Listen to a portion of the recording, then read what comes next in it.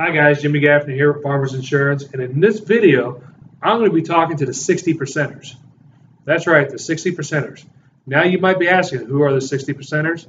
Well, the 60 percenters I'm talking to today are the ones that already have life insurance in place. Yes, there's 40% of Americans out there that do not have any life insurance in place at all.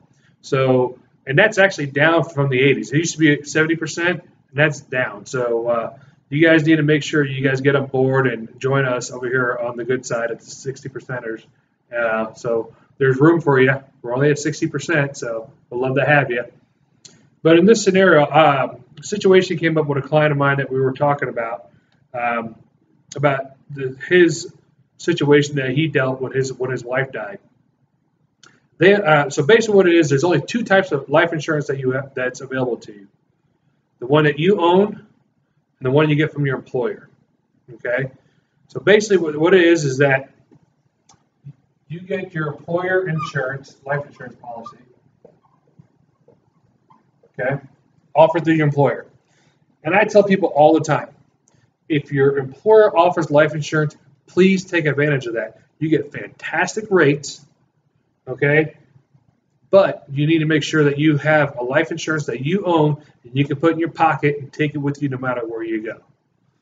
So basically what happened, he told me that his wife passed away. It was an unexpected tragedy.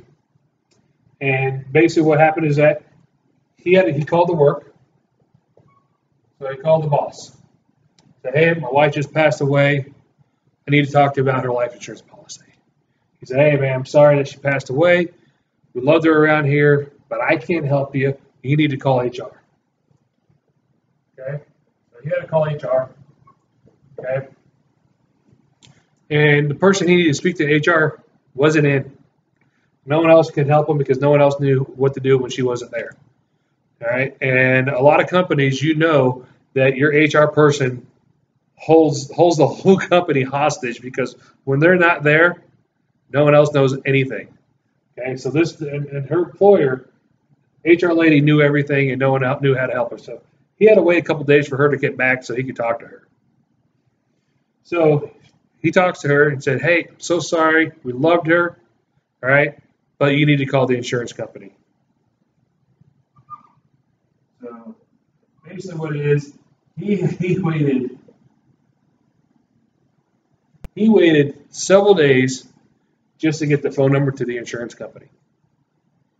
Okay, so he lost his wife, and now he's getting the runaround. So if you have just life insurance through your employer, please expect something like this to happen.